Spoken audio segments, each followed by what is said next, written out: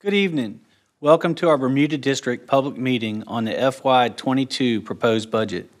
My name is Jim Ingle, and I have the distinct honor of representing the Bermuda District on the Board of Supervisors.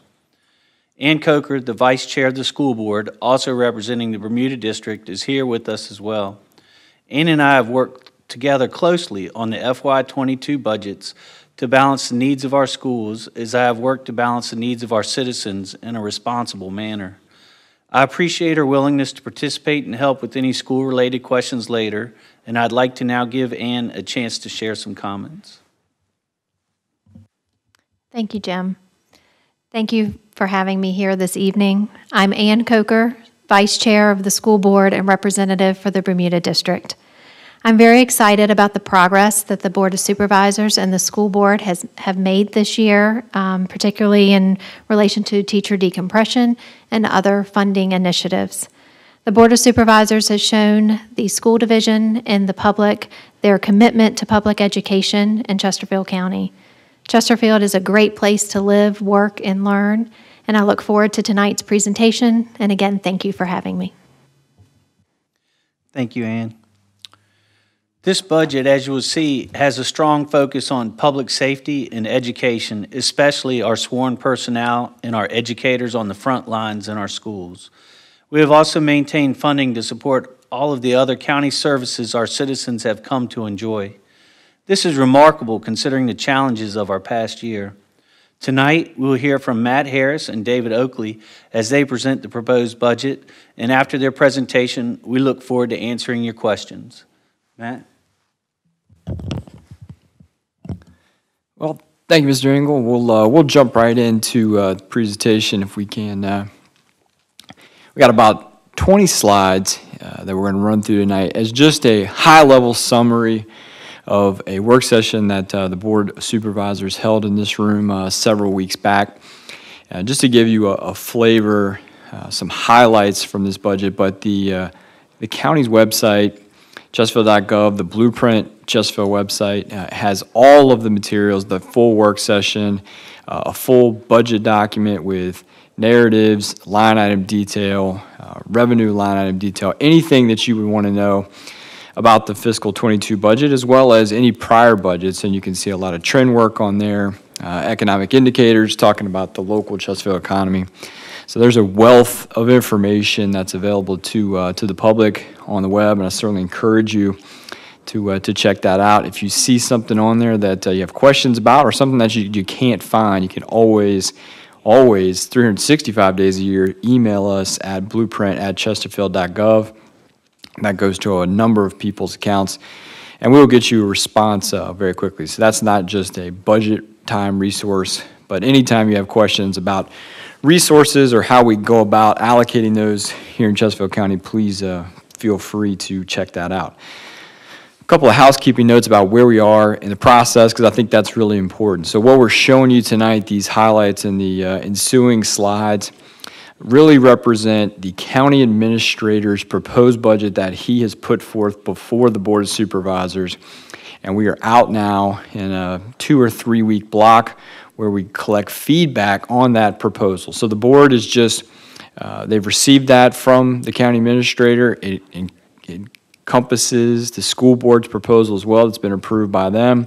All of that is brought together, sewn into to one overall plan, and now we're putting that forth before the public.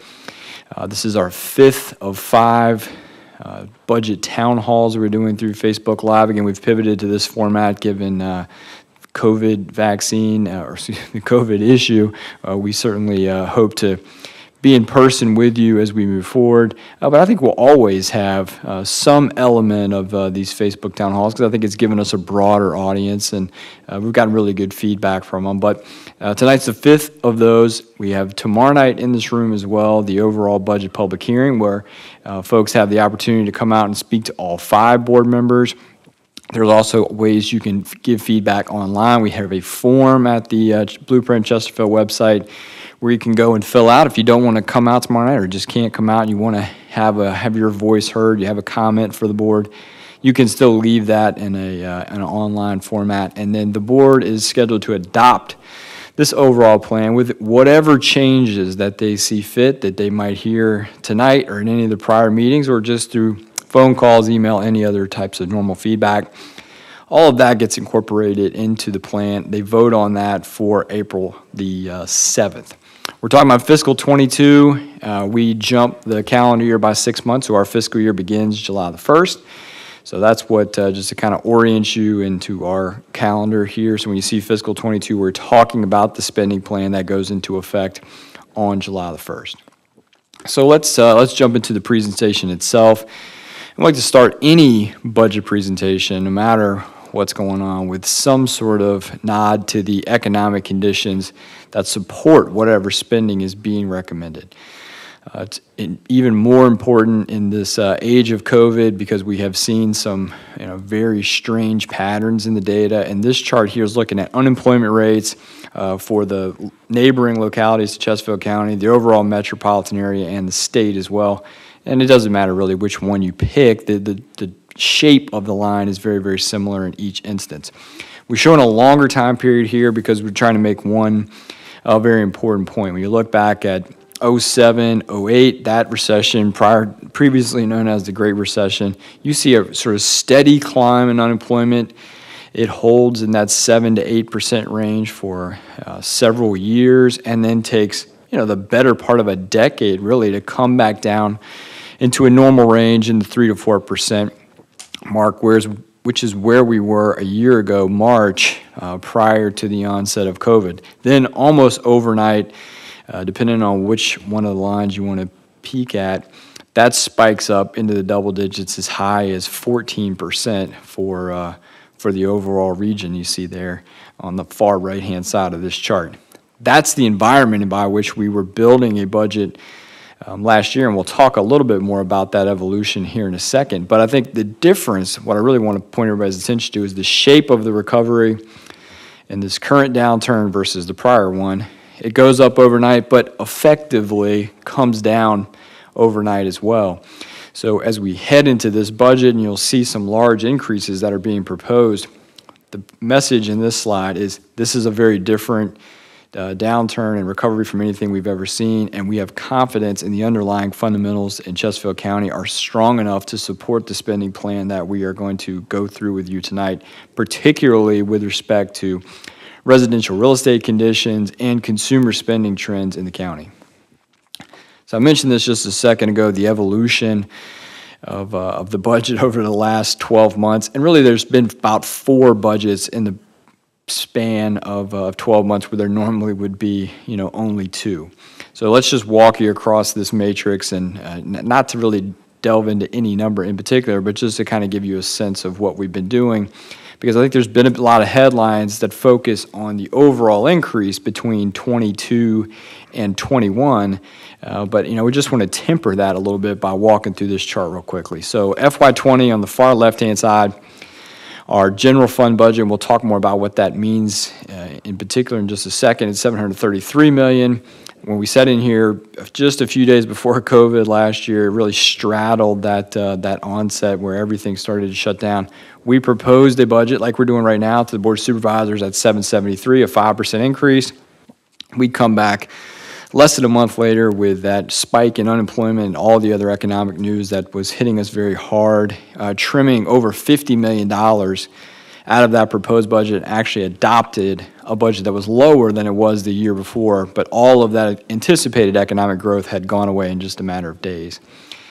We came back in December. We're constantly looking at the economic data. We got a few more data points. We came back in here to the board. November, December timeframe, we said things are definitely better than we expected. We had taken a very conservative path, a year ago, not knowing where it was going to head.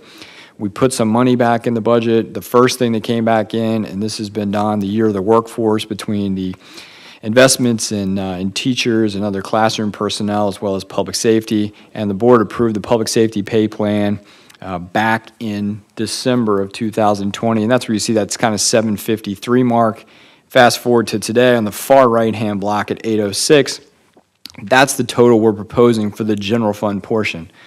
All of that to say, the news media kind of zeroes in on 806 versus 721 and say this is a big jump. It's $85 million. It's 11%. Can that be sustained? But I think the thing to keep in mind is it's really kind of 806 versus 773 where we thought we would be 1 year ago. That gets lost in the mix. So while it's a single year increase from 21 to 22, it's effectively a 2-year increase because all of that growth we anticipated, most of which materialized, from an adoption perspective, never actually shows up in any chart other than this. So that's why we walk through this. It is a large increase, but again, it's really capturing the growth from 2 fiscal years and not just one, and thus the larger increases from a nominal perspective and a percentage perspective.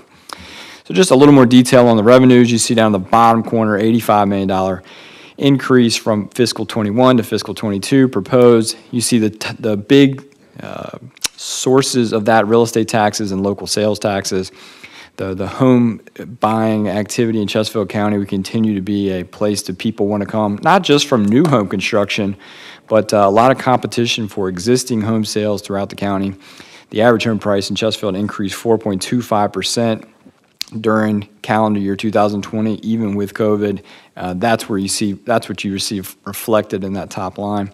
And then the $20 million in local sales tax, again, some of that is reflective of the big cut that we anticipated a year ago, but overall, we still had 9% growth in sales tax as folks staying home, staying closer, to where they live and work here in Chesterfield County. And those dollars also stayed with them. They weren't, straying as far from their home or their workplace, shopping Chesterfield, eating Chesterfield, and that had a profound impact on our bottom line. And we hope to retain some of that, quite honestly, moving forward. I think we've proven out Chesterfield has incredible buying power, 350,000 strong. And I think now we're starting to see, and people are understanding, there's a lot of options, whether you're just doing your everyday grocery shopping, whether you're going out to eat, whether you're going to, do some repairs on the house. Spending those monies here has a real impact on what we're able to do from a budget perspective, and you see that captured here. And again, we hope that trend continues. I'm going to hit on this real quickly. Actually, I'm going to back up for a second because we go down about 5 or 6 lines. You see state or federal aid, only a $2 million increase. That's not a huge part of our overall revenue picture on the county side. And a couple things to note. That's the first one. The second one is there isn't this large influx of stimulus dollars really in the county plan or the school plan. There are additional monies that are expected to show up during the course of the next 12 to 24 months, but those will be invested in one-time projects as they were during this past year. The federal stimulus dollars continue to flow, and we will receive them and spend them in a responsible way, but we're not going to invest them in programs or services that have an ongoing cost. We're going to look for those infrastructure or tax relief type measures that support the community or further some goals for the organization on the county or school side. So this budget is not made possible. That $85 million is not the product of federal stimulus dollars. State, like I said, not a huge part of what we do on the county side. It's a much larger role in terms of the school's budget, but this slide in here just for the following reason. The things that happen downtown in the General Assembly, some good, some bad, depends on your perspective, but it has a real impact on our bottom line here at the local government level. The decisions that are made there, they find their way here, whether it be revenues that are pulled away from us, revenues that aren't kept up to a formula, or expenditure mandates that come down. And we're just showing some things here on the county side of the equation. The schools has a laundry list themselves, and I think this is an issue where there's a lot of common ground. It's something where both sides should be a little bit louder about the impacts that the General Assembly, and again, the intentions may be there, they may be good, but at the bottom line, just this handful of items, $13.6 million impact to our bottom line. That $13.6 million going into programs, services, infrastructure, roads, you name it, or you could think of it as a 4-cent reduction to our tax rate or some blend thereof. So we're going to continue to hear us be louder and louder about this issue and make sure that we understand and explain to our citizens the impact that Richmond is having on us on a daily basis from a financial perspective. So let's look at some major components. I've talked primarily or referenced the general fund That is the main operating fund for the county, and we typically, when you hear us talk about the budget, that's what we're referring to. The general fund contains all the funding for public safety agencies, parks, libraries, social services, quality of life, all the administrative functions that go along with that, as well as all local dollars that support education. So this slide here starts to pull those pieces apart and just sort of frame from a scale perspective the major components of the budget. So you see the schools and the line on the far left-hand side, $810 million. That's the local piece plus the state piece, which is roughly a 50-50 partnership here in Chesterfield County. The general fund, when you pull out the schools piece at $461, again, that does all the public safety, all the infrastructure, all the quality of life items, and then utilities. A very key piece of what we do here, having clean and reliable drinking water and good sewer service throughout the county is something that we too often take for granted, but is made possible by these investments of these dollars, $142 million of which is proposed for fiscal 22. And we'll touch on that very quickly at the end of the presentation. A couple of slides here I think are important just to kind of set the philosophical backdrop. When we're building a budget, it's not just looking at the economic information. There's a lot of other factors that we take into account, one of which is COVID itself and all the other crazy winter weather and 700-year floods and all the other biblical things I think that smacked us in over the course of the last 12 months. We need to make sure all of those things are factored into our thinking as we prepare a budget. It's not just looking at the numbers, it's all those other factors combined.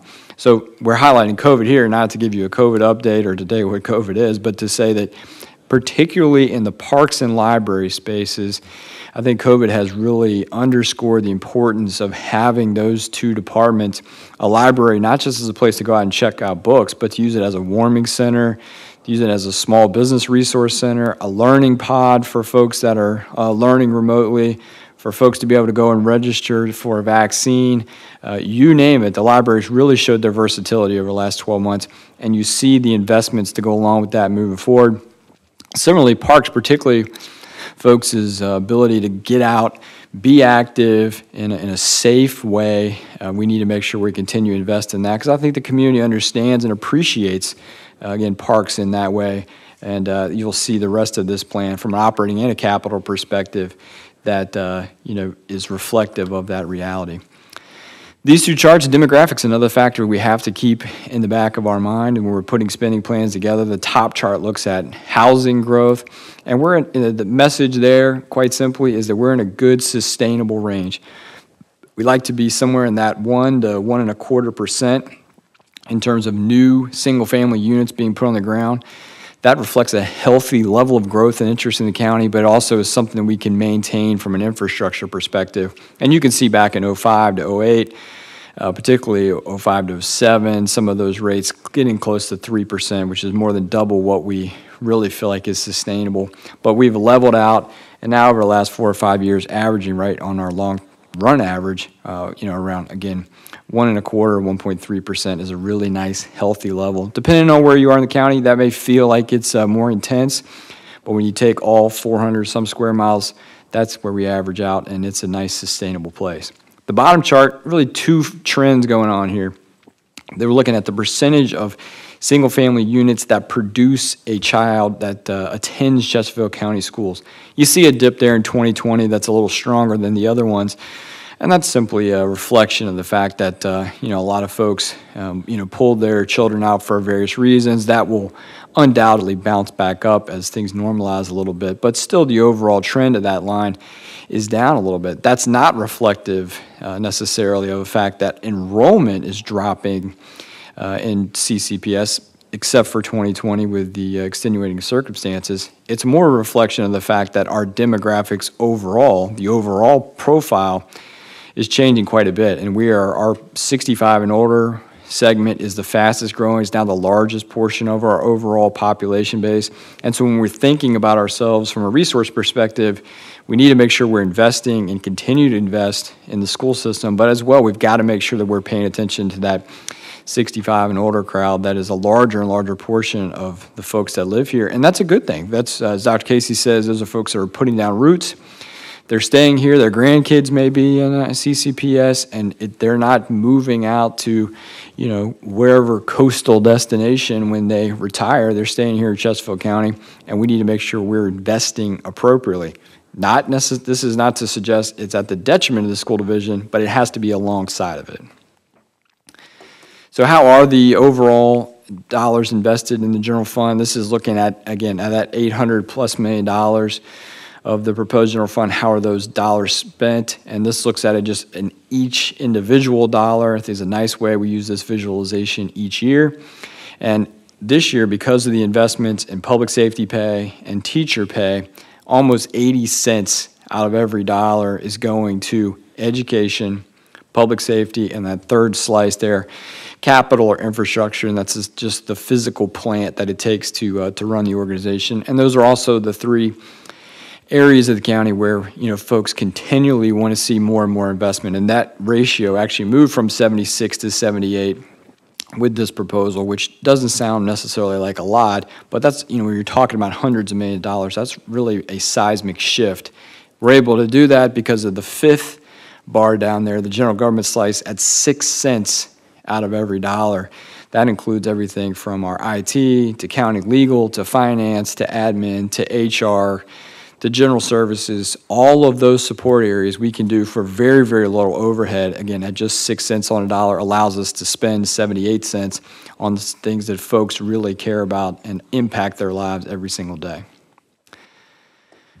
Another thing, we're going through a budget process, and again, I won't go into a whole lot of detail. There's a lot more detail in the resources that are available online, but it's important for us to communicate to the public that, you know, we take every dollar that's invested to us as precious, and we don't consider them to be, that they're necessarily going to be there the next year. So the budget team does an excellent job. You know, Mr. Oakley, Mr. Durkin, their whole team, they go through and they looked at every single line item in the budget, and before we have a department that comes and asks for additional dollars, the question that we ask back for them is, how can you reallocate or how can you find efficiencies in your own area that allows you to take what you already have, what's already been entrusted to you, and spend it in a different way and get your, you know, necessarily the goal that you're trying to achieve. This slide just shows you some examples of that.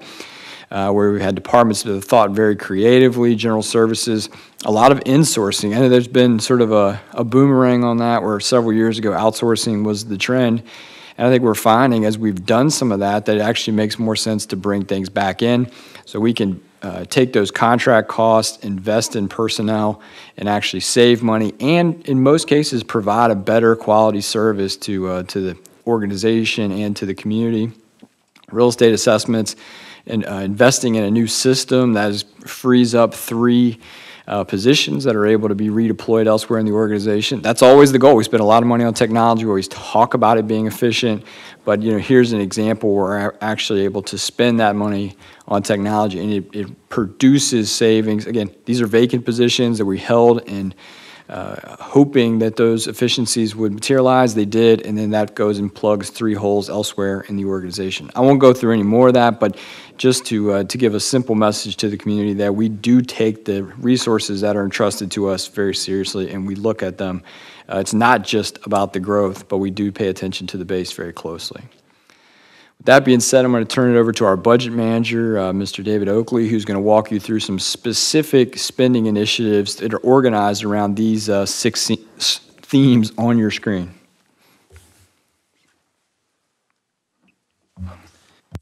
Thanks, Mr. Harris. Starting off, we're going to go through each one of these themes.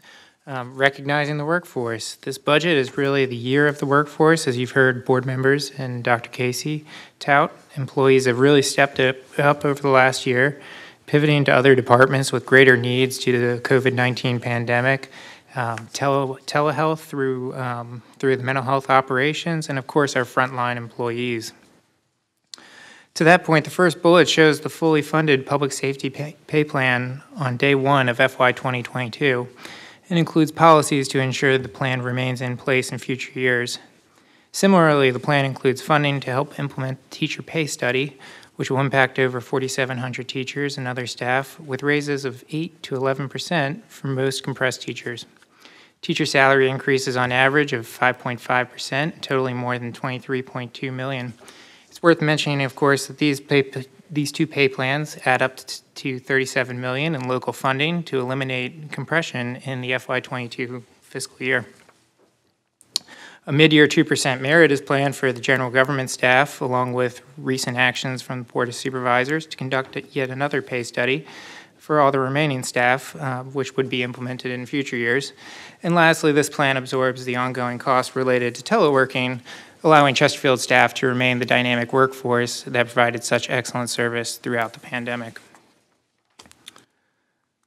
Next initiative is investing in our children's future. It's worth talking again about the teacher pay plan, which will be fully funded in FY22. Local transfer to schools increases $18 million over FY21. This represents the largest increase in schools' history. An additional $4 million in differentiated support, which was the second top priority for the schools, providing elevated services to the educational system where they're needed most. Preventative major maintenance comes in just under $1 million in the plan, after the mid-year amendments that Mr. Harris referenced back in December included $58 million towards these major maintenance efforts. Next, we have our continuing commitment to public safety.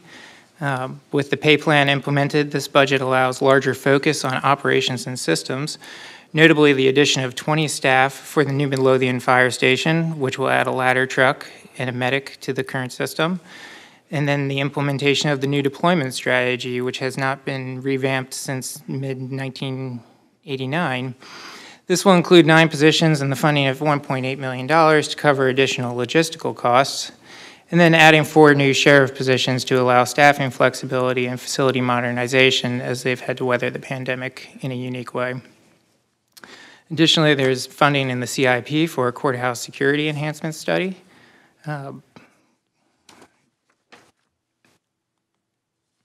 Then diversifying and bolstering our economic base. This plan fully funds the completion of our zoning ordinance rewrite, which has not been tackled since the mid-1970s. The businesses that Chesterfield County is trying to attract have changed quite a bit since then, and we are looking to update that to modernize it to the current year, what we see in 2021 and going forward. The plan is mindful of Chesterfield businesses. The business license exemption threshold is proposed to increase from 300 to 400, which would exempt an additional 400 businesses. This would mean that 2/3 of the county businesses would only pay the $10 fee. This plan raises the personal property exemption from $1,000 to $1,500, which alleviates the personal property bill of approximately 14,000 vehicles in the county. And then additionally, we will be expanding the tax relief to the elderly and disabled citizens by factoring in inflation to keep people in the program when eligible and also targeting relief where needed. And then, of course, the state had the vote for tax relief for veterans, which is also included here. This is an extra $1 million, bringing the overall program to $7 million. Strengthening our investment in infrastructure, the large increases in sidewalk/trail funding in the current CIP expanded to $19 million over the course of the 5-year, promote community connectivity and alleviate some of those areas that Mr. Harris was referring to in our park system. The plan reflects new capital funding source for the Central Virginia Transportation Authority, the additional investment of $116 million over the next 5 years, boosting our transportation investment overall to over $200 million. This plan continues to adhere to the 2.5 replacement policy for major maintenance facilities, and then also sets out a potential referendum for November of 2022, which Mr. Harris will get into later in the presentation. Buildings and grounds, capital projects, workload staffing is being enhanced in order to take on the additional workload of the expanded referendum projects. And then, got behind on my clicking. And then taking a deeper dive into the enhanced transportation program, you can see here that the $2 million in the current plan and 19 million over the 5-year plan. Same with the CVTA that we've already mentioned. General road improvements will be keeping up with the projects that were planned over the course of previous 5-year plans, and the revenue sharing of $10 million, $50 million over the 5 years will take advantage of leveraging state funding.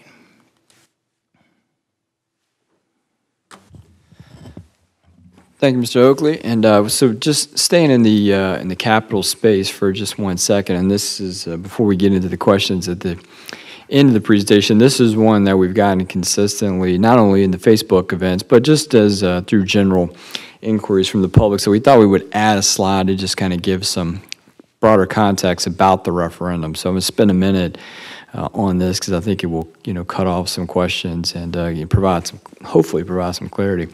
So referendum, what is it? It sounds, awfully mysterious. It's just a ballot initiative that allows the county, authorizes the county to use what is called our general obligation bond authority. And that's a fancy way of saying it allows us to borrow capital funds to put the kinds of facilities that are on your screen right now in place at the lowest cost possible. We can only do that with voter approval. The county, as well as the utility system, the Chesterfield County nationwide is one of less than 5 localities anywhere in the United States that has a perfect credit rating, not only for their general government and school division, but also for our utility division. Again, that's relevant because it allows us to borrow money at the lowest possible cost, which allows us to keep money in operations and or keep taxes low. So that's, we don't want to pay more interest costs than we do, just like anybody out there who's looking at a car loan or refinancing a mortgage, same thing for us. But in order for us to tap into that lowest tier of rate structure, we have to get voter approval. So that's why when we say a referendum, because referendum can mean many things, for us, that's what it means. We had originally, prior to COVID, talked about a referendum on the ballot for local infrastructure as soon as this November of 2021. But for a variety of reasons, don't feel like this year is necessarily the best timing for that. The economy is doing better. There's a lot of parts of our overall revenue portfolio that are performing well, but we recognize that, as an overall region, as an overall county, there's still some soft spots. You saw that reflected, and it bears repeating in Mr. Oakley's remarks. The broadest package of tax relief that this board has ever considered before them today. The budget is proposed, is offered up at 95 cents, but really a targeted approach that looks at not only veterans, seniors, low-income households, and small businesses. A lot of those groups that the board has heard from, so a very targeted package.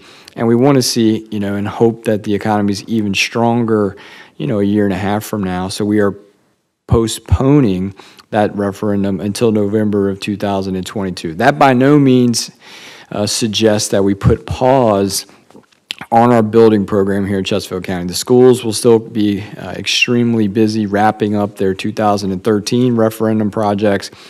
Mr. Oakley said there's $60 million, give or take, of major maintenance projects that got authorized this past fall. Will continue, and then there's additional stimulus dollars coming down from D.C. that will give additional opportunities, particularly in the major maintenance space. And we say major maintenance, again, that's just a fancy way of saying, HVAC systems, major building replacement systems, whether it be roofs, HVAC, those kinds of items, reinvesting in existing buildings. It's not just about building a new school or knocking one down and rebuilding on the same site. A lot of it is investing in the structures that we've already got in place and work well for the community, but may just need a little bit of a facelift from here or there. So in terms of the referendum, again, postponing it to November of 2022, it would be tentatively sitting here today, and this will, we will clean up this number and dial it in as we move forward, but looking at about a $450 million package. The slide on your screen shows the county side of that.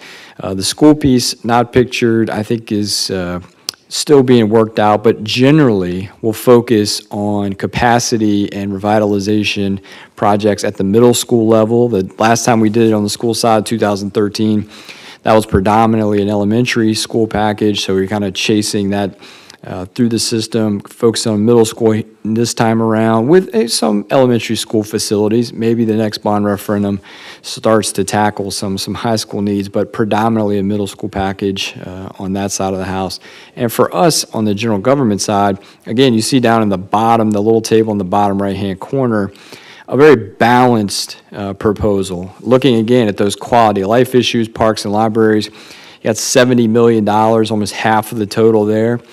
Fire stations recognize that we need to continue to, predominantly reinvest in stations. A good example would be the Chester, impact the Bermuda district, a replacement Chester fire station. The police station is a new line for us. We're predominantly in a lease arrangement with all of our stations. We want to convert those to facilities we own and have a chance to reevaluate those locations given our modern footprint. So that $32 million would cover 4 police stations throughout the county, and we're working through those specific locations now. And then a complement funding to roads with CVTA, the new regional authority that's been put in place, and all the other pieces that Mr. Oakley touched on. We really have, this budget is more transportation funding, more investment in roads, sidewalks, trails, all of those things than any budget in the county's history. So it's a smaller piece here for roads. That by no means suggests how that falls in the overall hierarchy of things. It's just that we have other sources to take care of that. And again, as we touched on the COVID slide, trying to move more of our resources into those quality of life areas. So there'll be more to come on this. We will use the next 18 months to continue to refine this proposal. So then we go out in November of 22, it's a very, very clear, concise, and tight package of projects, and the public understands what they're voting on, why they're voting on these projects. And there's still room. There will be modifications to this on the county and school side. So a lot of work to be done ahead of the referendum. We will not take 18 months off in terms of our capital program. We are just going to push this particular part of our capital program back a little bit. Mentioned earlier, again, it doesn't get as much attention until you have a problem necessarily with your water sewer service, but we don't have those in Chesterfield County, quite fortunately. Mr. Hayes and his team run a wonderful system. Again, they have not only excellent service on a day-to-day basis, but financially, you won't find a more sound system anywhere in the United States. They are anticipating an average monthly increase of about $1.50, which is shown there in the actual bar chart. Even factoring that in for our fiscal 22 rates, you see how we stack up against our regional peers, and it is extremely competitive, the lowest in the region. Even with those increases, we don't know what the other systems will propose. We took a year off in terms of increases to water and sewer service last year, given COVID, and that was an easy way to go and try to give people a little bit of breathing room in their household budgets. So coming back this year, proposing a very small increase to keep the system up and running as everyone has come to expect. So moving forward, just recap a couple points here. CARES funding, stimulus funding, whatever you want to call it. There's a lot of acronyms. You can't pick a newspaper up without seeing some bill that's coming through somewhere.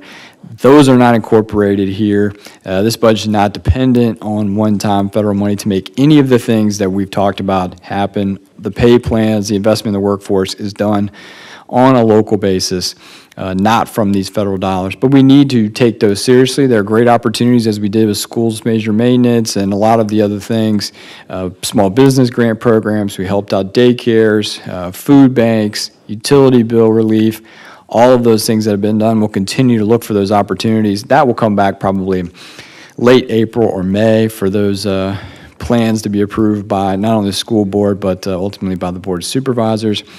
There will be amendments to everything you're seeing here. Probably, from what we've seen thus far, the feedback's been very positive. There will be just probably some technical items, maybe in addition here or there.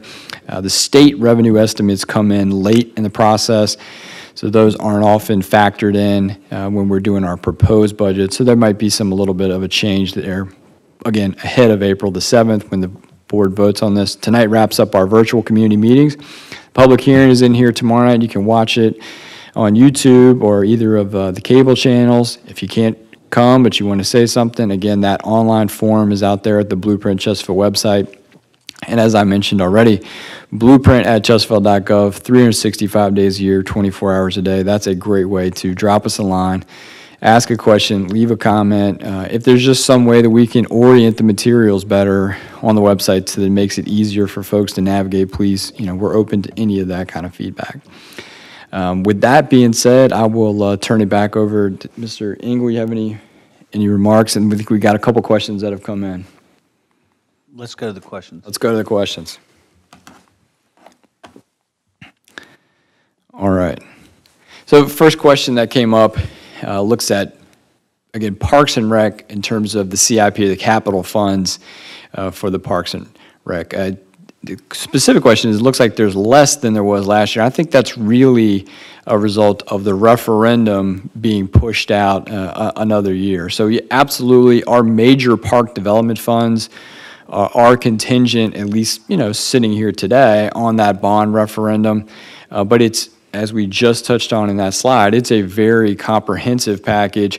We don't have those projects finalized, but I think you will see at the end of the day the leading candidates would be the new Fallen Creek Park project, which is a combination of local funds as well as some funds from Dominion to be able to go in there and provide that water access and the other amenities that go along with that.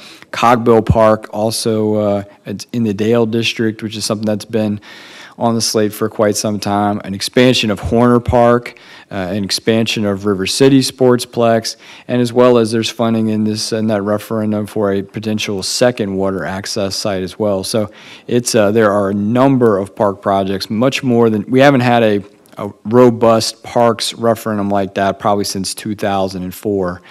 But even worst case scenario, the referendum gets pushed out again, doesn't pass, whatever. There are other ways for us to continue to make investments in parks, but we feel very good with that package. Those are projects we've been talking about. Cogbill Park, we've been talking with that with the Dale District and Mr. Holland's residents for probably 3 or 4 years, if not more. So with a lot of feedback, a lot of buy-in to that package, and feel very good about where that stands. Next question from Angela: what effect does the new federal funding have on the 22 budget? And Angela, it's a great question. I think we touched on it a little bit throughout the presentation, but what we've shown you tonight is not impacted. So we're not betting on additional rounds of federal funding coming down to us. We use that as supplemental funding on the county and the school side to, again, really looking at one-time opportunities. Again, major maintenance, anything we can do in the infrastructure side of the house is very useful with federal funding. You don't necessarily want to set up new programs and services and set that expectation and then have to figure out where that funding is going to come from when the federal dollars get pulled away, which they inevitably always do. So we don't have the rule book necessarily on this new round of federal funding that's going to come down. Schools is also expecting to get additional federal funds. The rule books are usually very tightly constructed, and we will, once we get that in hand, like I said, we will bring that back in April or May, work that through the school board, through the Board of Supervisors, have public feedback. We'll probably have another series of Facebook Lives, at least 1 or 2, to kind of share, here's the final estimates we got, here's what we're going to do with it. And we got around late summer last year. We also want to make sure that we are providing answers to you all, to the board, in terms of what we did with those monies last year. So a lot to come on the federal topic, but not anything that's contingent on the teacher pay plan, the public safety pay plan. All of the other investments in quality of life here in Chesterfield County are not dependent on those dollars coming through. So I think that's a great question. Looks like, Mr. Ingle, that sort of wraps up our Facebook questions. I think we try to incorporate as many of those ahead of time into the presentation as we can. So I don't know if you have any other comments. Well, I'd just like to thank you, Matt and David, for your FY22 budget presentation this evening. Thank you again to Ann for being here. And most importantly, thank you to the citizens that have participated tonight or that will watch this video in the coming days. I hope we've answered your questions here tonight, but it's not your last opportunity, as we will have a public hearing with the full Board of Supervisors tomorrow night at 6 p.m. If you have any other questions, you can enter them into the portal online or email me at inglej@chesterfield.gov. And as Mr. Harris mentioned earlier, you can also email us at blueprint@chesterfield.gov. at chesterfield.gov prior to the budget adoption on April 7th. Enjoy the rest of your night, and God bless.